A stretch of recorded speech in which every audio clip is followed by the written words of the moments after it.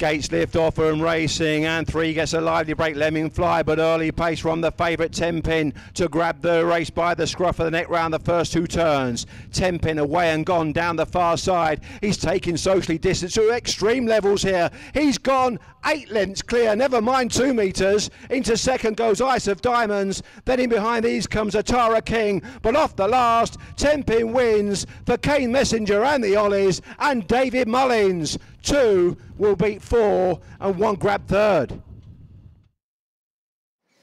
Well, David, congratulations. A brilliant win there by Tenpin. It's kind of what we were hoping to see, actually, on a night like tonight. You want to see champions like this, and he looks a champion in the making.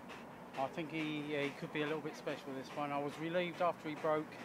They managed to pace up, and I don't think he veered in too much to the rail, but I haven't seen the front footage, but hopefully he won't be draw dependent, and he's also got a bright future. You said before the race you're learning all the time about him. What did you learn there?